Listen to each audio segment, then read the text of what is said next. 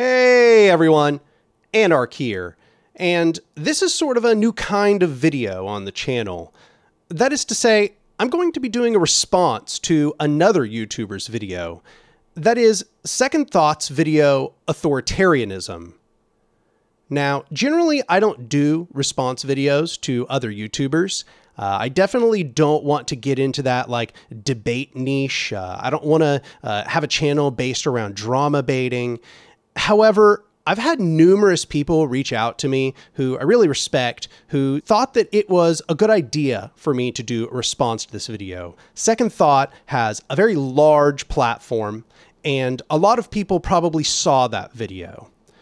So I went and I watched it, and what I found was it really didn't form a substantive rebuttal to any of the critiques of anarchists or libertarian socialists. In a very real way, it kind of just represented a repetition of Engels' essay on authority. In fact, as we'll see, on authority is cited directly. Before I continue, I also want to clarify that this is not a video of me attacking Second Thought. In a general sense, I don't really have a problem with Second Thought as a person, and honestly, most of his videos are at least informative. I think they generally steer people in the right direction, even if I disagree with him sometimes. So don't take this as me trying to debunk Second Thought as a person. You can kind of take these arguments and apply them as you like across his material and decide for yourself whether they're good critiques. I'm going to lay out the anarchist conception of authoritarianism, and I think after you hear the way that it's been described, you'll understand exactly what the anarchist critique is, and you'll understand why, even after Engels published On Authority, it really didn't change anything about the anarchist critique, nor did it change anything about the anarchist conception of how a revolution should be done. So, let's get started actually looking at Second Thought's video. I suppose I need to make the preface here that go watch Second Thought's video. It's not that long, so it's really not that much effort to go watch.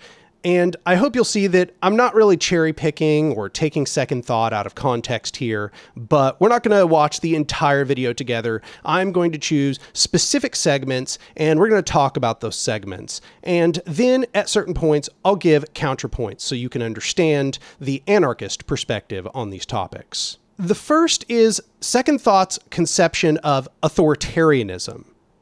Authoritarianism. Favoring or enforcing strict obedience to authority, especially that of the government, at the expense of personal freedom. Okay, this is a pretty bad definition if we're being honest. It mentions the government in there, but doesn't really commit to being political, just kinda, when you want people to follow the rules. That's not super helpful when we're trying to nail down a heavily used term, and one that deals with some serious topics. So the definition that Second Thought starts us out with here is a dictionary definition. And I'd like to note that it's always a bad idea to start a discussion about politics or political theory in general with a dictionary definition. I think this is a common mistake that people can make. You know, dictionary definitions talk about common usages. However, when we're talking about political theory, we're talking about ideas wherein we need high degrees of specificity and detail. Also, political theory has so many different thinkers within it that we also need to be regarding which definition we are actually using, right? Political theory, like a lot of academic topics, it uses words in ways which are not common usage.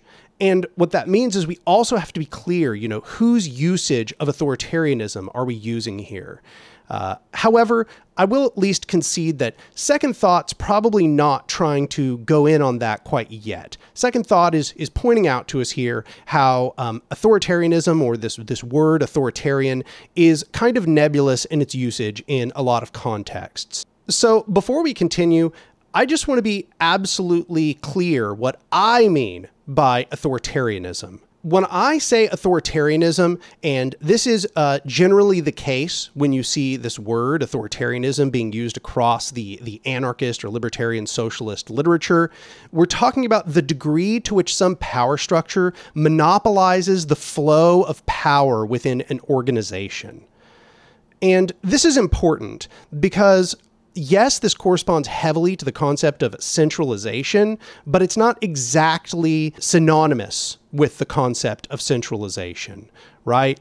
You could have a few different sites of power, and each of them serve to monopolize the power that would generally be controlled by the people, which roots from the people. But instead, the way that that power is dictated and determined, the way it flows, takes place by a very small number of power holders, and moreover, it is monopolized by those power holders. However, I also want to be clear that the definition of authoritarianism that I'm using here, it leaves out a component that is often present when you look at anarchist and libertarian socialist theory, and that is this concept of domination. Domination is the degree to which some power structure utilizes coercion, violence, and deception in order to maintain itself. Usually, anarchists and libertarian socialists, they just sort of fold domination into authoritarianism, right? They sort of include them together. And this is because, in a general sense, authoritarianism corresponds with domination. Where you monopolize power, you're going to find that that monopolization of power is going to tend to catalyze itself with coercion, violence, and deception. And as we continue forward, I just want to note, he never really addresses this conception of authoritarianism. The closest he's ever going to get is when he refers to On Authority by Engels, but we'll address that as we proceed.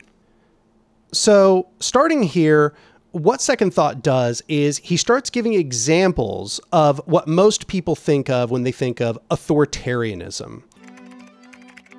Well, if you have a scroll through the comments of just about any political video that talks about socialism, you'll find people ready with their pre-written list of objections, usually bundled under the prime objection, that's authoritarian. Things on that list include the existence of large prisons or labor camps, a covert police force, state media, a strongman leader, censorship, that sort of thing. These examples actually are examples of authoritarianism. However, they are examples of authoritarianism when you recognize what the meaning of authoritarianism is.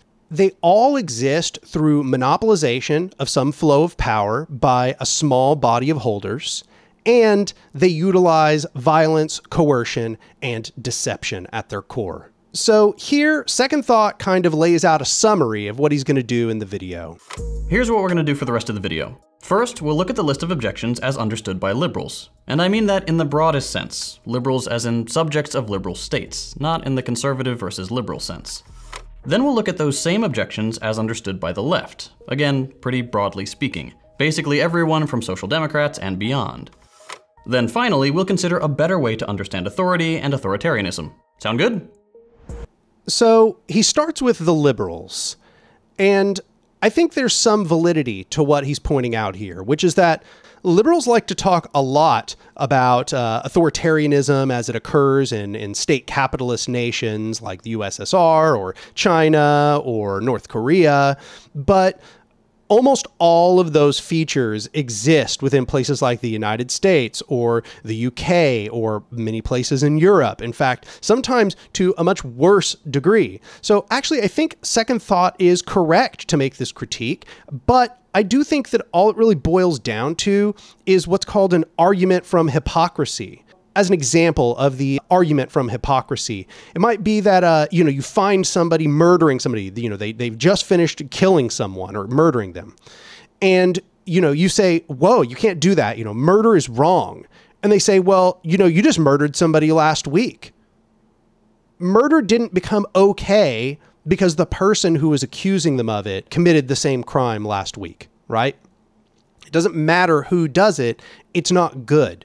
The argument from hypocrisy is fallacious. That is to say, it doesn't really matter if the opponent is doing it as well. It doesn't become okay as soon as the opponent is doing it. So it's not valid to say that liberal democracies are also authoritarian. it doesn't really serve in any way to address the concerns of people who are concerned with authoritarianism broadly. It doesn't really address the concerns of anarchists or libertarian socialists when they talk about the concept of authoritarianism, as had been discussed previously. We can see that this concept of authoritarianism, which I set up just a minute ago, is actually still valid in all of these examples, right? Yes, they're occurring in liberal democracies. That's because liberal democracies are also authoritarian.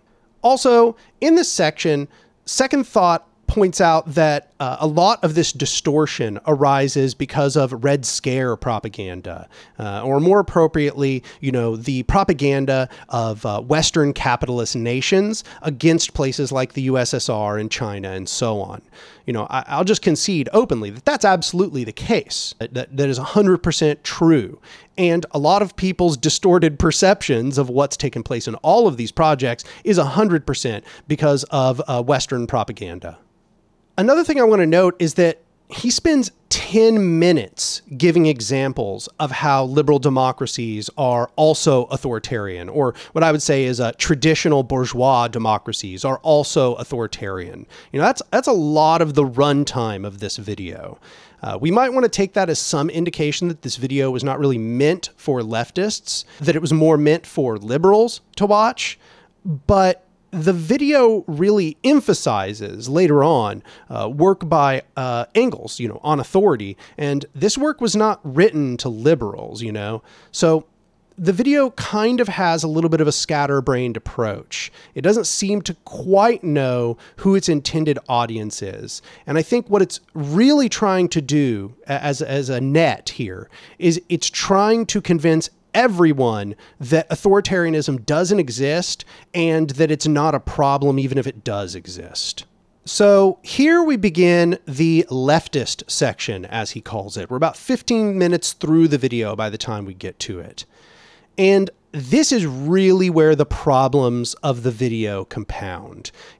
Most of the criticisms that he was making about liberals were absolutely true, and liberals have this extreme blind spot in a general sense about how authoritarian that the very systems they propose actually are. However, here, I think he begins to expose that he really does not have any understanding of the leftist conception of authoritarianism and what the actual critiques are to begin with.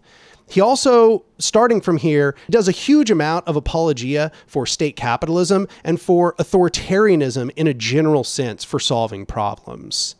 Okay, that's the liberal part taken care of. Now it's time to have a little chat with my friends on the Western left. The right does a very good job at presenting a unified front. The capitalist class and the forces of reaction are incredibly powerful in the imperial core. The left is already on the back foot, and we have been for many, many years. This is why it's frankly absurd how much infighting goes on among the left.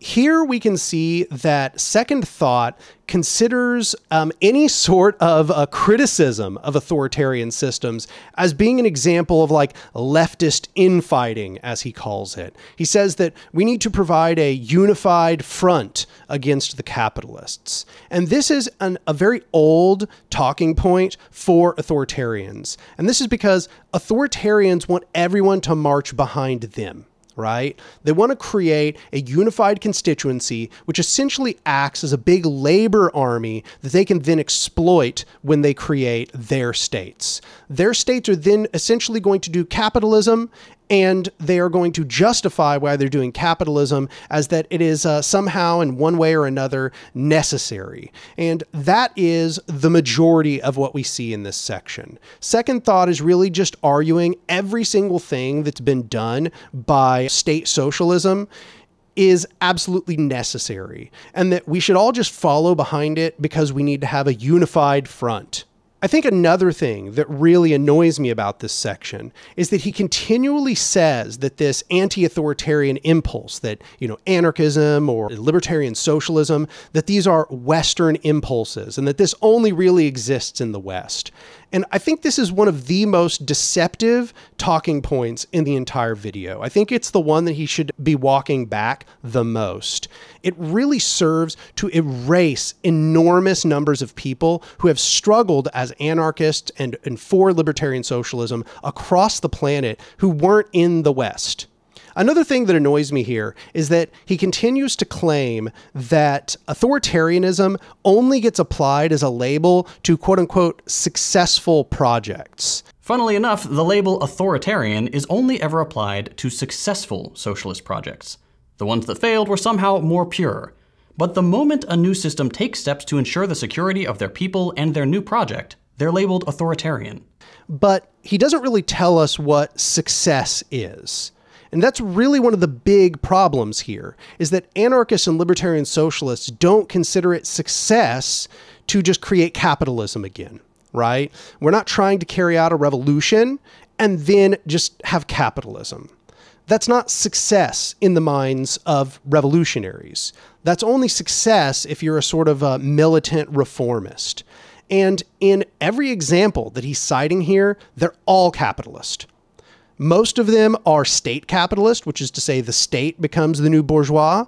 But in all of the examples, they're capitalist. There are no non-capitalist examples he gives. So what he considers success is essentially what has been said to be many times as red capitalism, right? He just wants capitalism with a coat of red paint, and he considers that successful.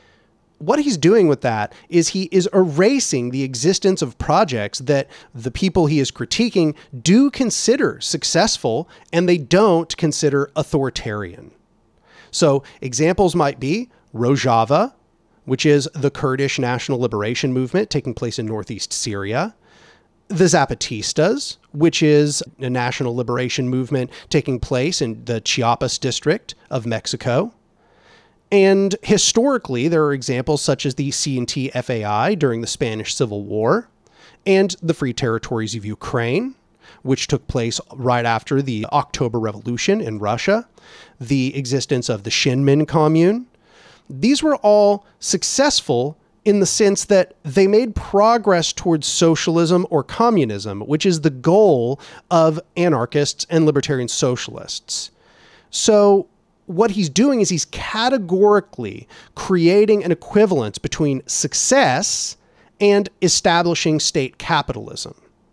And at the same time, he's erasing all examples of success that don't exactly fit that conception, which is very insulting if it's not ignorant. That is to say, either he is insulting all of these projects, he's discounting them, or he just doesn't know about them, in which case it doesn't speak well to his knowledge of left theory and history and the real existence of a revolutionary impulse throughout history. I think part of this is that there's a lack of understanding among Western self-professed leftists regarding what it actually takes to change the status quo across an entire country. Every revolution, including bourgeois revolutions like the American one, are authoritarian by default. This claim that you need authoritarian methods to succeed both falls flat on its face because he's not really engaging with an academic conception of the word authoritarianism, nor the usage of this word among leftists who he is supposedly trying to speak to here. But also because, once again, he sort of just created this equality between something succeeding and something reestablishing capitalism, which is all that's ever happened in any of the examples he could point to. The USSR, China, North Korea, Cuba, Venezuela, any of these examples just became capitalism within very, very short order. So here we see that he just basically thinks that the authoritarian method is the only one that works. And he basically seems to be implying that anybody that is not an authoritarian, any project that has not used authoritarian methods, whether it continues to exist to this day or not, is just an invalid attempt. That anybody who's not using the method that he advocates, that they're sort of like childish and ignorant. But I think the worst part about this is that he actually seems to have no idea these things exist, right?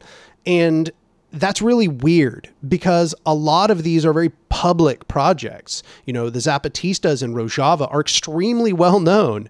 So what is he talking about? What does he think that anarchists and libertarian socialists actually want? So now he's claiming every revolution is authoritarian. And this is pretty obvious setup for what's about to come. To understand the nature of revolution a little better, let's go back to the man himself. No, the other one. His sugar daddy. There we go. Friedrich Engels. This large beard wrote a brilliant little piece called On Authority. It's like a page long. None of you have any excuse not to read it. It's linked below. But here's the part that I think is most applicable to this video. Have these gentlemen ever seen a revolution? A revolution is certainly the most authoritarian thing there is. It is the act whereby one part of the population imposes its will upon the other part by means of rifles, bayonets, and cannon. Authoritarian means, if such there be at all. And if the victorious party does not want to have fought in vain, it must maintain this rule by means of the terror which its arms inspire in the reactionists. Would the Paris Commune have lasted a single day if it had not made use of this authority of the armed people against the bourgeois? Should we not, on the contrary, reproach it for not having used it freely enough? Therefore, either one of two things. Either the anti-authoritarians don't know what they're talking about, in which case they are creating nothing but confusion, or they do know, and in that case they are betraying the movement of the proletariat. In either case, they serve the reaction. And here's what we've been waiting for the entire time, because his entire erroneous understanding of authoritarianism actually comes from a really bad essay written by Engels called On Authority.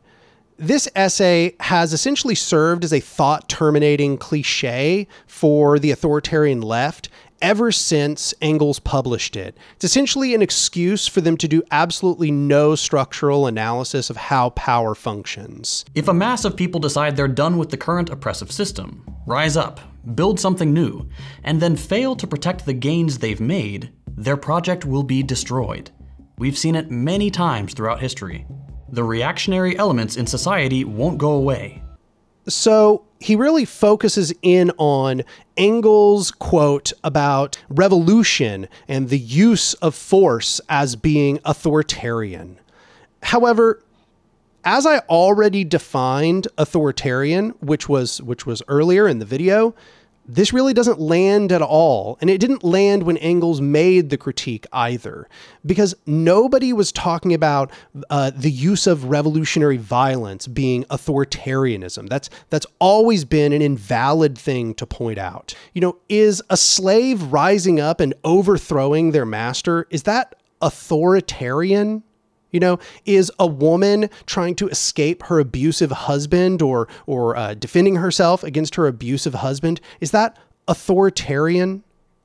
This doesn't really make any sense whatsoever. And that's because this concept of authority that Engels is trying to critique is a phantom. It's made up. He's basically critiquing no one. It's a straw man. Nobody ever conceived that there would not be any need for force or violence. So let's talk about the contraposition to the concepts of authoritarianism and domination. First, the opposite of authoritarianism is libertarianism. Libertarianism is the degree to which the flow of social power is socially distributed. Once again, you may notice this has some correlation to decentralization, but it's not an exact analog to decentralization. The second opposite here is what is called mutuality. And mutuality is the degree to which some power structure uses cooperation, self-defense, and free thought to establish itself. Authoritarians always fail to understand that these are the opposites of what they are advocating, right? It's not as if there is no alternative, which second thought kind of seems to present the idea that there's just like no alternative. But there is an alternative, and these are those alternatives. I think the key one here to notice, however, is self-defense. Notice that when we conceive that the opposite of domination includes this stipulation of self-defense, the examples that were given just a minute ago about the slave overthrowing the slave master and the woman, the battered wife, trying to escape their abuser, these things all at once like make sense, right? We don't have to like weirdly try to refer to these as being authoritarian. These are obvious impulses of self-defense. They're examples of the opposite of authoritarianism. And that's really, truly the thesis that takes apart this entire video and Engels' essay and every argument that has been made by authoritarians for a very long time. And that is, the alternative is that we are trying to distribute power to the people. And the way that that's done is by empowering people to defend themselves and to dissolve the centralization of power, to dissolve the monopolization of power in the hands of very few people. Those two principles that were just noted there of libertarianism and mutuality, these are the principles which prevent the establishment of authoritarianism and domination. Therefore, these are the impulses which prevent counter-revolution. Insofar as that some project carries that out, that it devolves power back to the people, and that it allows the people to defend themselves, then it is in fact the most anti-authoritarian act that can be carried out. Revolution is by its very nature anti-authoritarian, or it's not revolution. It's just the reproduction of the old system. And that's precisely why the authoritarians always produce the old system again. These things may not be morally correct, but like it or not, they are necessary. And that's something that every system has agreed on. Because they cannot discern actual structural differences between different kinds of power structures, and they don't seem to be able to understand how this distribution of power can differ between different kinds of power structures, because they can't apparently discern the difference between aggressive violence and self-defense of the people. That's why they can't actually pull off a successful revolution. All they seem to be able to do is do bourgeois revolutions. We've seen what the people in Tsarist Russia had to do. We've seen what the Cubans had to do. We've seen what the Vietnamese had to do. What the Chinese had to do. What the Americans had to do to separate from the British. And of course, a bourgeois revolution is preferable to being under, for example, feudalism, which every example that they will point out to you of a quote-unquote successful revolution was literally just a transition between feudalism or mercantilism and capitalism. So they literally have only ever transitioned to capitalism. The only ideological stances, the only revolutionary activity that has ever produced any movement towards socialism or communism are anarchist and libertarian socialist movements. So here, Second Thought gives an example of why authoritarianism is necessary in Chile. Second Thought seems to imply here that if Chile had done things more like Cuba, for example, or China or the USSR, that it wouldn't have been couped. However, there's really no reason to believe that. There's no exact detail where if they had done things like the USSR or like China, that those events would not have taken place. In fact, we have plenty of examples of authoritarian left projects where they had all of those features, and yet they were still successfully couped by a foreign government. So it seems to me that all Second Thought is really doing here is pointing out Chile was couped, and that's because it wasn't authoritarian enough. But he doesn't provide any reason for us to believe that that's the case. Chile had a state army.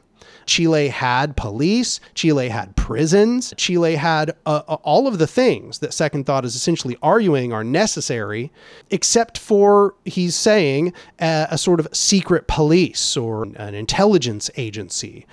However, I haven't really seen if that's the case or not. It sure seems as if in the accounts that I've read, Chile had pretty prolific control over the entire economy and who was appointed to what positions, all the way down to the workplace. So clearly the problem in Chile was not lack of central control. I think that this is just begging the question.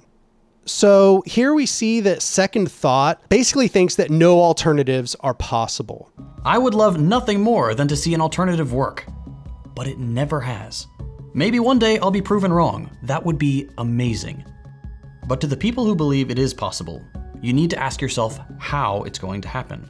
However, once again, there already are alternatives. Like, there already have been alternatives utilizing libertarianism and mutuality. In fact, they exist as we speak, and they are very operative within our movements. And they're also very operative in polities that have hundreds of thousands or even millions of people inside of them. That is to say, the Zapatistas and Rojava. And historically, we also have the example of CNT-FAI and the Free Territories, both of which had prolific alternatives. But let's actually talk about what those alternatives are. It's easy for me to say, like, they exist. The alternatives are that power roots from the bottom. I think this is very important to understand. Power can be delegated, but it has to be able to be instantly recalled and dissolved. That is to say, you start with the bottommost unit. Say it is a community council in the example of governance. Say it is a militia in the form of something that would be an alternative to the army. Say it would be a pod in the alternative to the intelligence agencies. And then what you do is you have these make decisions from the bottom up about what kinds of structures will exist.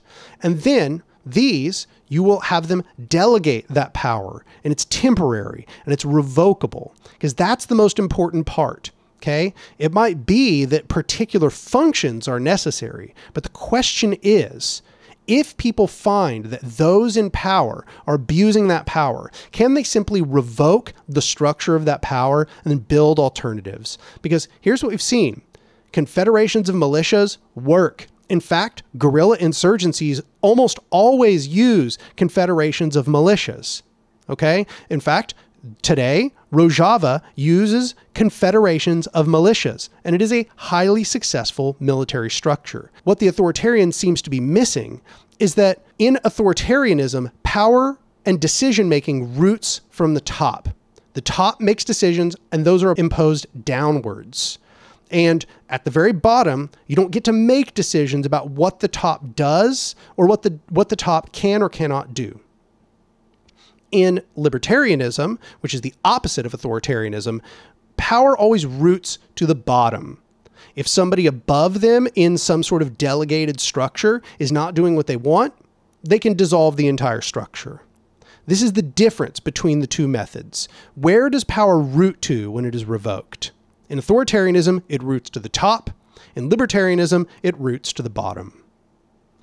I should also say, if you're interested in knowing more specific formulations of how this takes place, obviously you can look into the real-life examples, such as those who have been listed, Rojava, the Zapatistas, the CNT-FAI in the Spanish Civil War, and the Free Territories of Ukraine. Those are all good ones to research. But I've also kind of laid this out in my videos, Constructing the Revolution and After the Revolution.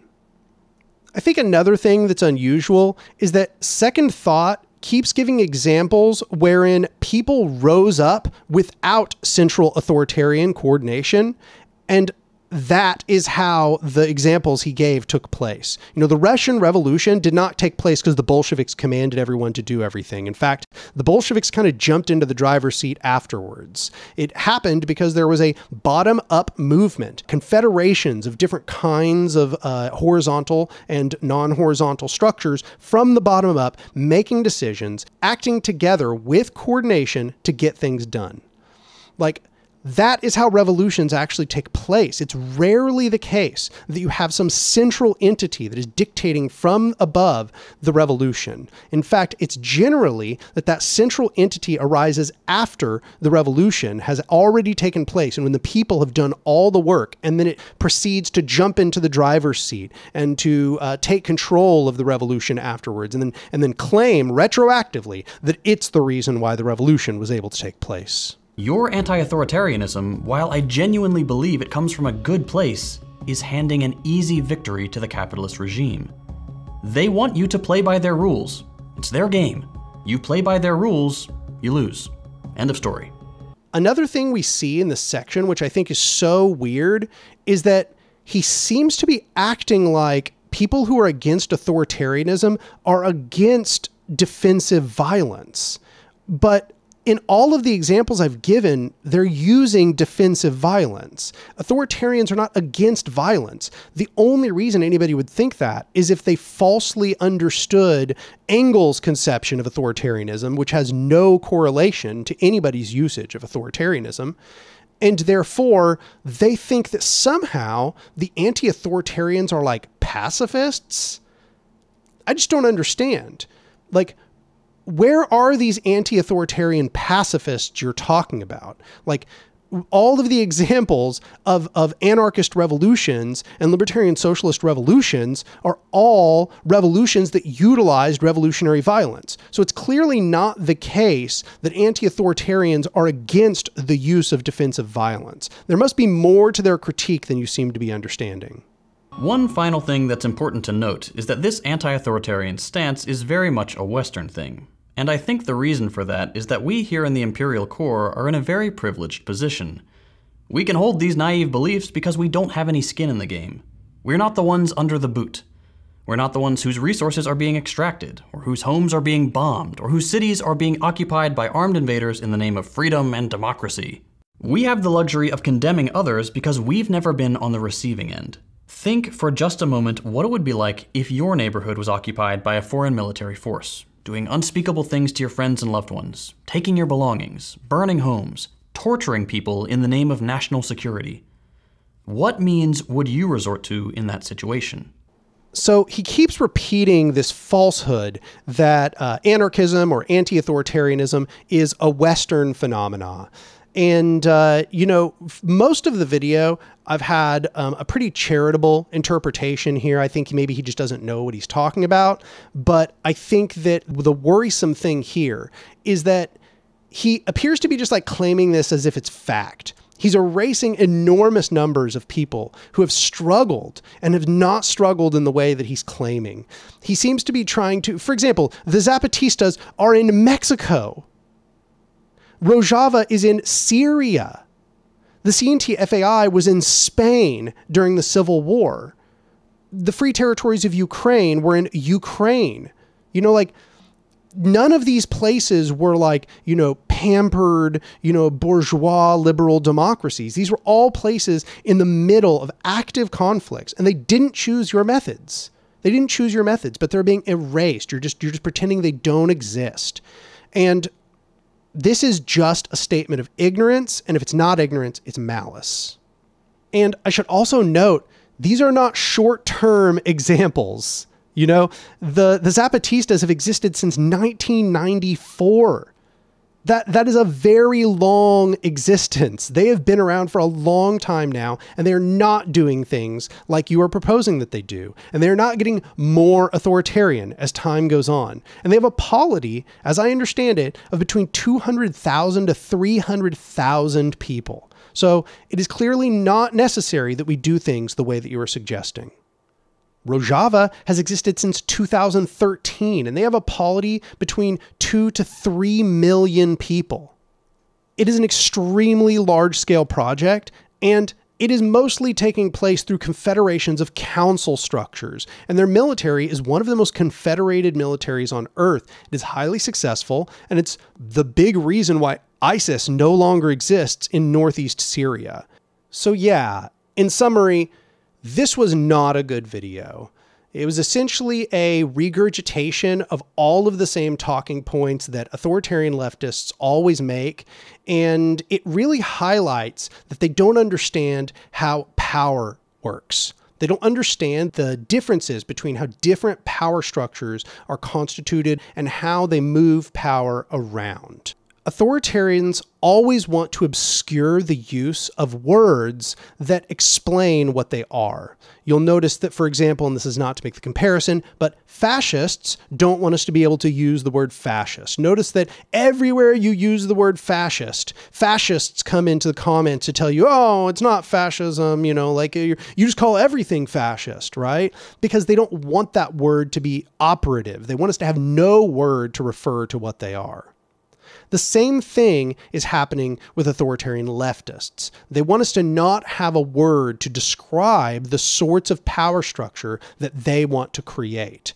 They want us to then therefore have to play on this sort of a rhetorical field that is impoverished of specified political terms to refer to how different political structures might work. So unfortunately, what I have to say is this is just another example of an authoritarian leftist not really engaging with the arguments of anarchists or libertarian socialists. This has zero substantive engagement with the body of theory. It really is just a propaganda piece. And when I watch it, I can only come away with the assumption that Second Thought knows that. I have to assume that Second Thought knows that anarchists and libertarian socialists have been fighting revolutionary wars since the late 1800s and early 1900s. Like, this video really seems to me like it was just created in order to further perpetuate this obfuscation of what's going on. And that's disappointing. I was hoping for something better. I was hoping to finally see somewhere where an authoritarian leftist actually substantively engaged with the topic at hand. However, at this point, I've come to the conclusion they don't engage with the topic at hand because they can't. If they engaged with the topic at hand, they would actually be forced to talk about the way that power structures are constructed. They would actually be forced to talk about actual form and substance. Like, why does power function this way? How could it function otherwise? And what kind of outcomes would that have? They don't even want to start that conversation. Instead, they're digging up a really crappy essay from the late 1800s, which was, might I add, refuted by Bakunin the year before it was published. So, yeah, we're just going to end it there for today. Second thought, if you're watching this, just know that I'm totally open to a conversation. If you want to do a response video, I certainly won't be upset. And for anybody else watching, go over and watch Second Thought's video if you have any doubts that I've misrepresented him here. That's about it. If you like the video, click like. If you have any thoughts or comments, go down into the comments below and tell me what you think. And if you've been served up numerous videos and, this is like the second or third time that you've had a video from my channel given to you, go over and click subscribe. Lastly, if you value the work that I'm doing here on this channel, go over to my Patreon at patreon.com/anarch and become a patron for like $2, $5, $7, $10, $20, whatever. It's up to you. Anyway, this has been a long one, so I think we're going to call it there. Y'all have a good one.